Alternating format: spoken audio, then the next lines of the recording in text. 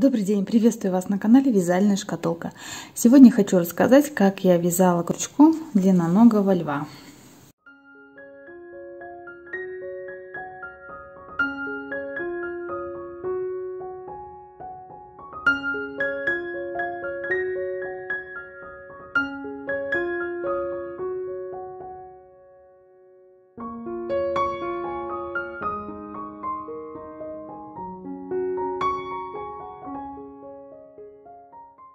Посмотрите, какой лев у меня получился. Длина льва 34 сантиметра. Вязала льва я по описанию Полины Куц «Длинноногие игрушки». И в интернете есть уже несколько описаний подробных видеоуроков, как связать льва. Когда я начинала вязать льва, я не догадывалась, что самым сложным в этой игрушке будет вязание шевелюры. На видеоуроках, которые представлены в YouTube, никто не вяжет шевелюру льву, все ее делают по типу бахромы. Но я поняла, что бахрому делать мне неудобно, долго, муторно, и поэтому я решила сделать шевелюру своим способом. Сейчас я как раз в видеоуроке детально расскажу, как я вязала и как сделать именно такую шевелюру, как у меня. Особенно она мне нравится сзади, получилась в виде такого закручивающегося цветочка. Вязать всего льва пошагово в этом уроке я не буду, я только остановлюсь на самых сложных моментах. Расскажу два вида мордочки, какие можно связать, и покажу, как я вязала шевелюру. Какую пряжу я использовала? Для льва идеально подходит, на мой взгляд, Alize Cotton Gold Tweed. Цвет номер 2. Состав у пряжи 57% хлопка, 40% акрила и 3% полиэстера. Такая пряжа с вкраплениями разноцветных точек. Вязала я крючком номер 2, хотя вот первую игрушку я вязала крючком номер 2,5, и у меня получились, видите, такие просветы, когда я набивала наполнителем, поэтому в этот раз я решила использовать крючок номер 2, и с моей плотностью вязания крючок номер 2 получился подошел мне гораздо больше. Вот я связала 2 передние лапы и 2 задние лапы. Сейчас покажу, как их вязать. Я буду прикреплять схему каждых отдельных частей тела, про которые мы будем говорить. Итак, начнем вязать передние или задние лапы. Вяжутся они одинаково, только количество рядов отличается. В кольцо амигуруми нужно набрать 6 столбиков без накида. 1, 2, 3,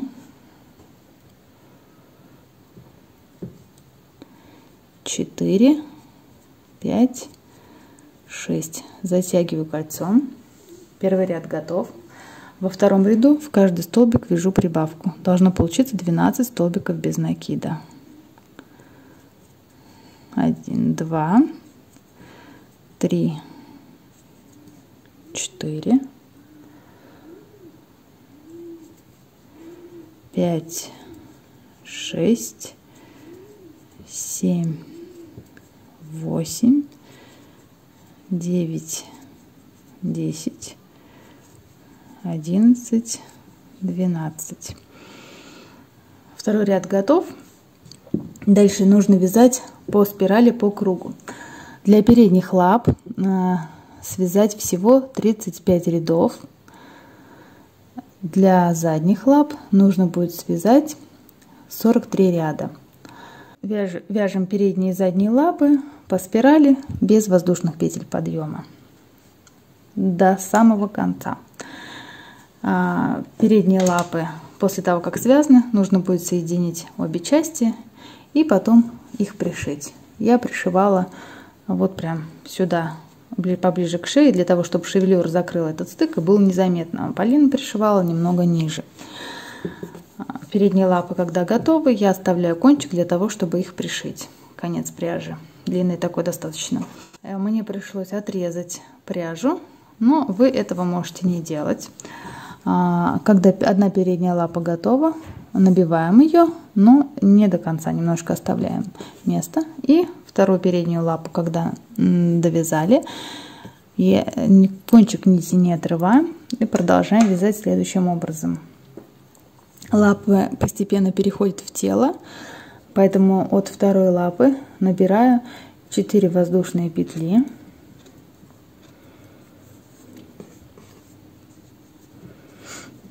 Соединяю со второй лапой. И начинаю вязать по кругу, обвязывая две лапы и цепочку из 4 воздушных петель с двух сторон. Да, по окружности всего должно получиться 34 столбика без накида.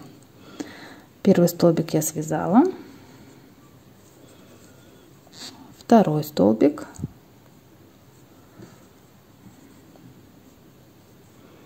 третий,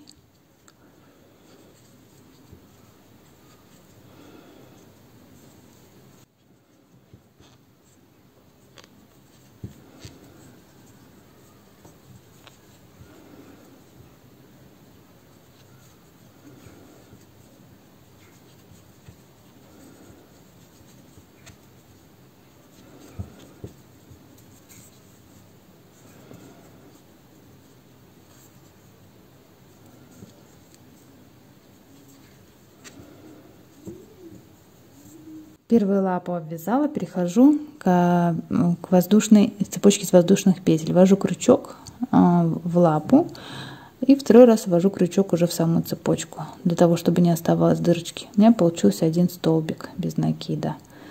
Дальше обвязываю цепочку с этой стороны.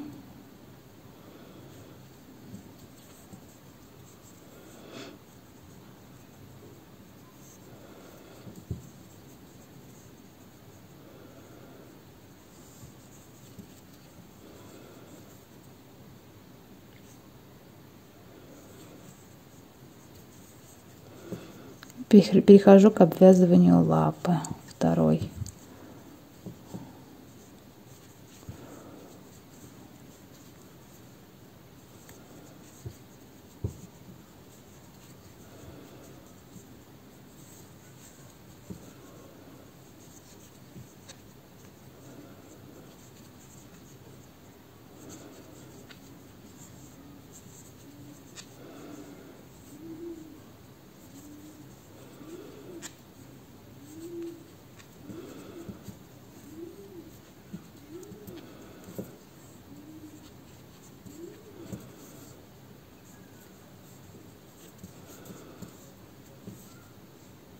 Теперь обвязываю цепочку из воздушных петель с обратной стороны.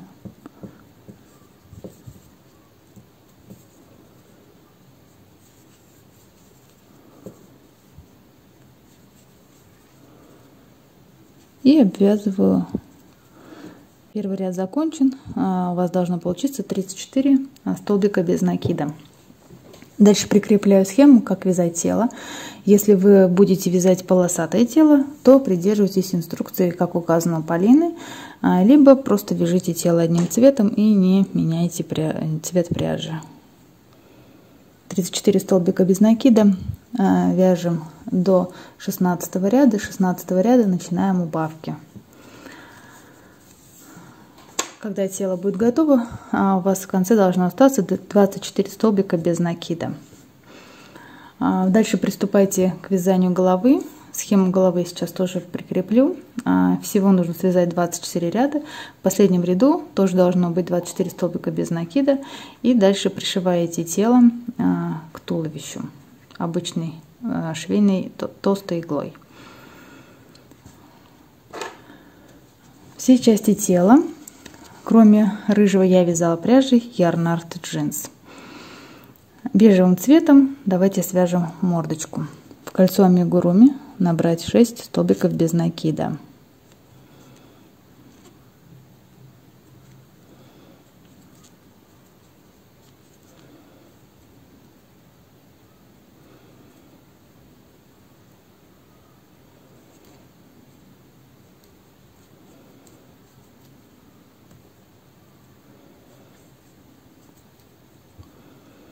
Хвостик затянула. Во втором ряду вяжу 6 прибавок. В каждый столбик без накида связать нужно 2 столбика без накида. Итого получится 12 столбиков без накида. 2 я связала, 3, 4, 5, 6, 7, 8, 9, 10, 11, 12. 2 ряда готово. В третьем ряду вяжу 1 столбик без накида, прибавка. Всего должно получиться 18 столбиков без накида.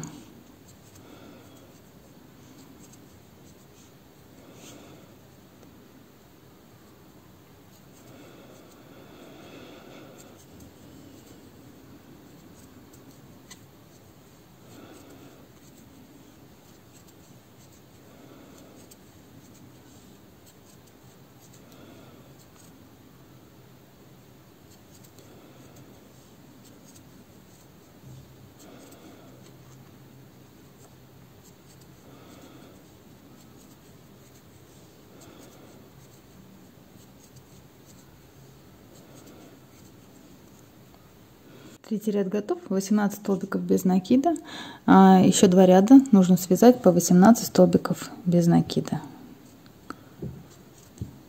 Сейчас я свяжу и покажу, что у меня получилось. Я связала еще 2 ряда по 18 столбиков, итого у меня получилось 5 рядов мордочки. Вот таким образом примерно я ее пришивала и вышивала на ней носик.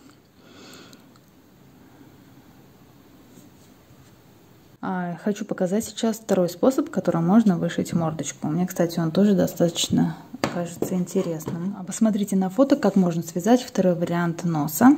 И я хочу показать, как это можно сделать. Набираю цепочку из 6 воздушных петель.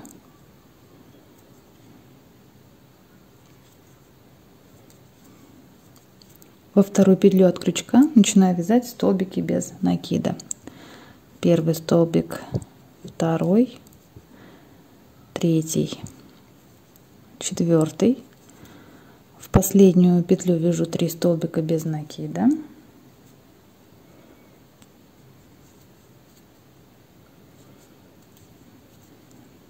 Итого получается 7 столбиков без накида. С обратной стороны цепочки вяжу 8, 9, 10 и прибавку в первую петлю 11, 12 столбиков без накида получилось. Второй-четвертый ряд нужно 3 ряда связать по 12 столбиков без накида.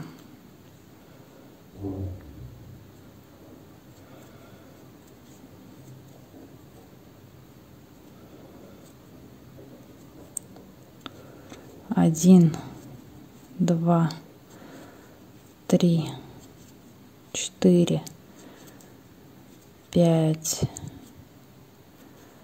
6, 7, 8, 9, 10, 11, 12.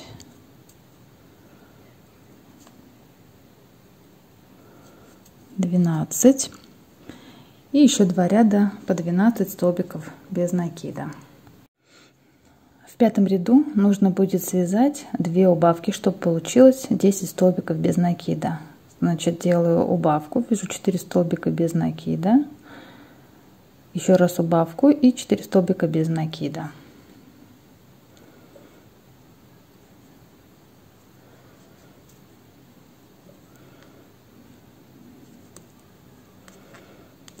Убавка, 4 столбика без накида,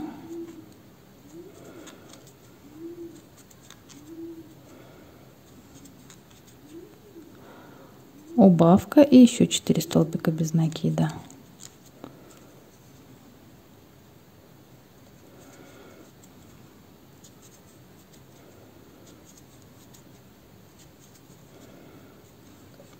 Два ряда, 6 и 7, вяжу по 10 столбиков без накида. Я связала 6 и 7 ряд. В 8 ряду нужно будет связать 2 убавки. Сделать 3 столбика без накида первую убавку, еще 3 столбика без накида вторую убавку. И должно получиться 8 столбиков без накида. Я связала 9 и 10 ряд по 8 столбиков без накида. Хочу показать, что получается. Вот такой нос. Я бы связала еще пару-тройку рядов, 2 или 3. Можно еще сделать 2 убавки, чтобы получилось 6 столбиков без накида. А можно оставить вот такой носик. Если вам покажется он крупноватым, то наберите не 6, а 5 воздушных петель в начале или 4 и вяжите сразу, начиная с 10 столбиков без накида. Я вот еще подумаю, оставлять такой, как есть нос, или все-таки сделать его поменьше.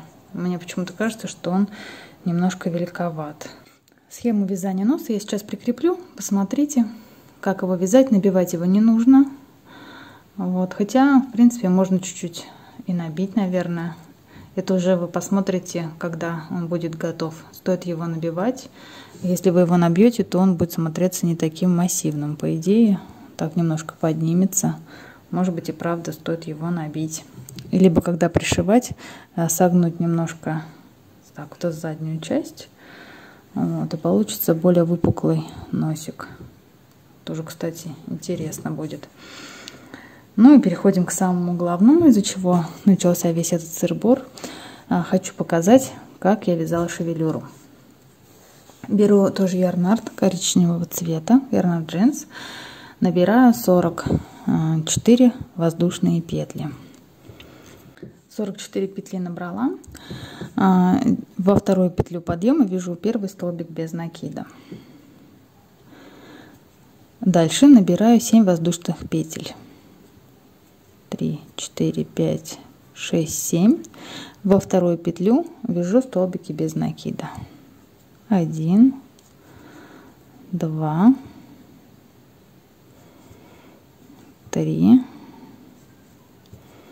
4, 5, 6 столбиков без накида получается. Ищу третью петлю цепочки начальной набранной, в нее делаю соединительный столбик, и вот получилась первая такая завитушка.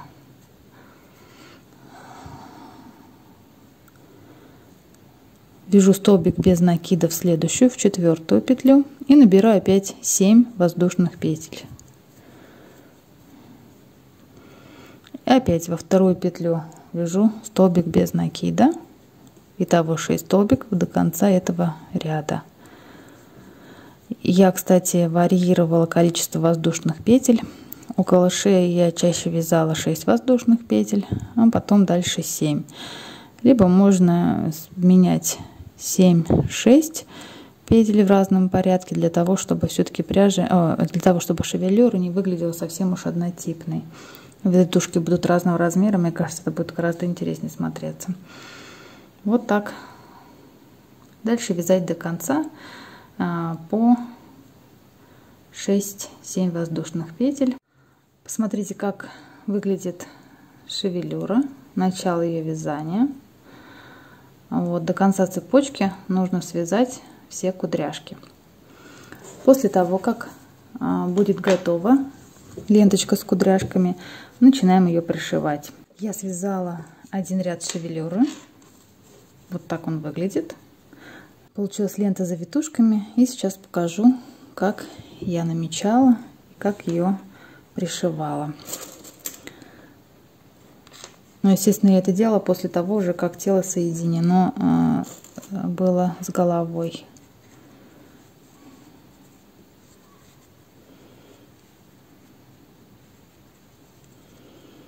Как я уже сказала, 44 петли я брала для самого большого диаметра головы, то есть это была у меня середина.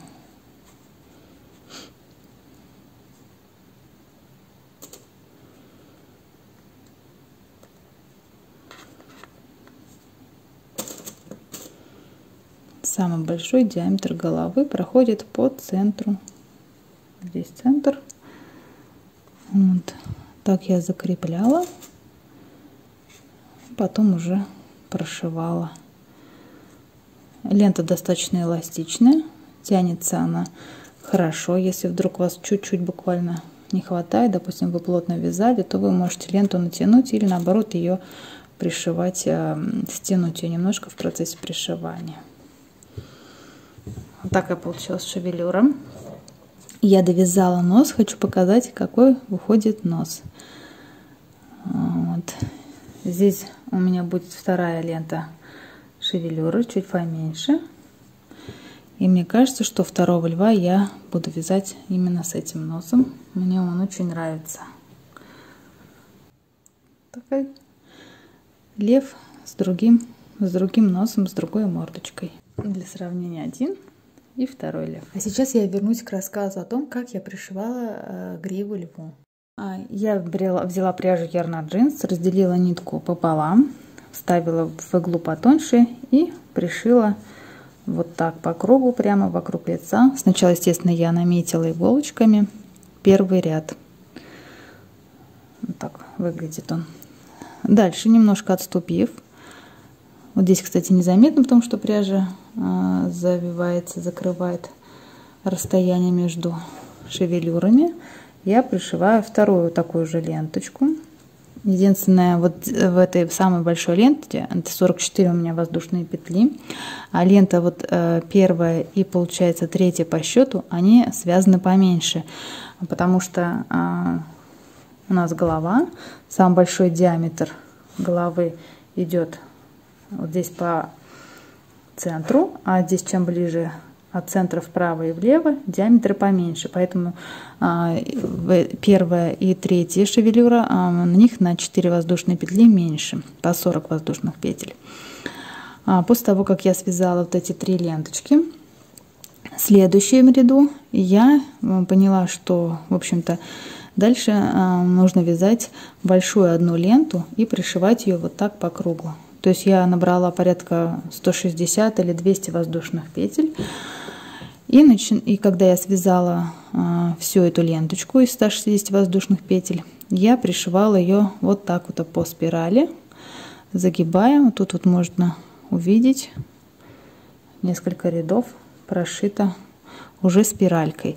Здесь я вязала завитушки по 4, по 5 воздушных петель, уже маленькие, потому что если здесь будет такая большая пышная шевелюра, то когда лев будет лежать, у него голова будет приподниматься. Но вы можете связать и большее количество этих петель. Вот, собственно, весь секрет. Еще я не показала, как я вязала хвост и уши. Уши, 6 воздушных петель в кольцо амигуруми. Начинаем вязать точно так же, как и мордочку. Во втором ряду 12 петель, в третьем 18 и еще 2 ряда по 18. Уши сложила пополам, сшила их и приклеила на термоклей. Как видите, получилось вполне себе аккуратно. Клей фактически нигде не видно. Вот, и он прячется за шевелюрой. Вот 2 уха у меня приклеены с помощью термоклея. Хвост вяжется на 6 столбиках без накида. В кольцо амигуруми набираю 6 столбиков без накида и вяжу на нужную длину по спирали 6 столбиков без накида. Хвост не набивается. Вот, и он пришивается уже либо к одежде, либо к самому телу льва. Глазки вышиты черной пряжей, глазки, брови. Но вы можете сделать пластиковые глазки. Не знаю, что вам понравится больше, такие пластиковые глазки с белками. Вы тогда можете, если хотите сделать вот такие глаза и белки, я сейчас оставлю ссылку на длинноногого бычка, где я рассказывала, как крепить, вязать эти глазки. Соответственно, выбирайте, какой формы у вас будет мордочка. Делайте шевелюру льву, и у вас получится такая игрушка. Надеюсь, вам понравился мой видеоурок. Рассказала я все секреты вязания вот этого симпатичного льва. Следующий год у нас год тигра, 22 год, после 21 в смысле года. Уже не следующий, а через год. И если кому-то понравится этот лев, на основе такого льва можно связать уже тигренка к следующему, 22 году. Если вам понравился мой видеоурок, ставьте лайк, подписывайтесь на мой канал. А я прощаюсь с вами. Всего хорошего. Пока-пока.